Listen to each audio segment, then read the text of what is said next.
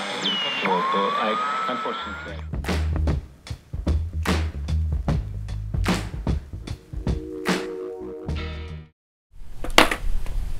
What's up, everybody? Welcome to Kris's Corner. Today we're here at Black Box. We're going to be interviewing Mouse and BB, two brothers from Oceanside, both skateboarders and artists.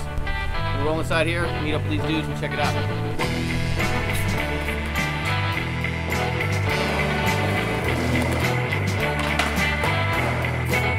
Sweet lonely teardrops, sweet lonely tears, oh lonely teardrops, oh lonely tears, smoking on my cigarettes, smoking on my smokes, smoked on my cigarettes. Alright, so we're here at Black Box with Mouse, talking to him a little bit about his art, skating, Project Canvas, how everything ties together, and what he's been up to lately.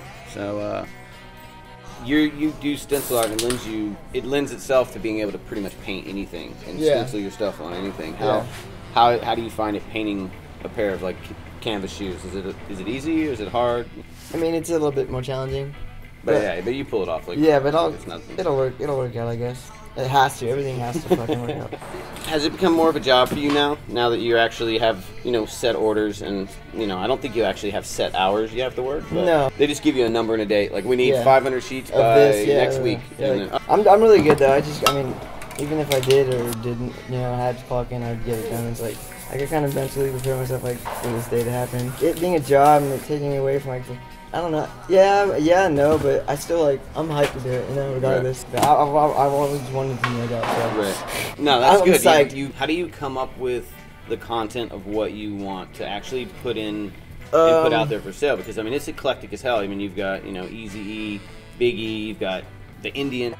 I'm not saying I come up with all these graphics all the time. I just tell everyone to shoot me ideas, and then I'll incorporate it. Click it. And then I'll just keep on making it. Or someone's like, I want this, or Riley wanted this Beavis and Butthead one, and so I made it. And then whoever wants whatever. It crosses the whole gamut. Yeah. Like everybody can. It has something for everybody. And how long does it take you to actually go from the actual photo that you put in the computer that you want to use, and then start outputting it to the actual cut stencil ready to spray? Depending on obviously the image, maybe 3 hours. Yeah, that's not 2 hours, 3 hours.